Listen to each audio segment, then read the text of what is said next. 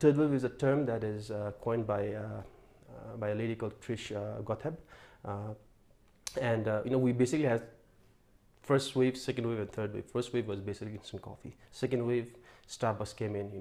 It introduced a lot of cafes around, and now third wave is all about independent coffee shops doing independent work, and it's about crafting the coffee. It's about unlocking those amazing flavors from the coffee. So this is what third wave is all about. It's about unlocking the potentials of the coffees. It's about craftsmanship, and it's about adding values back to the producers and teaching or educating your customers about what the coffee is all about, where it's come from, and how it was processed, and all that thing. So that helps showcase the producer's work and appreciates, and giving an appreciation back to the customers, back to the producers at the end of the day.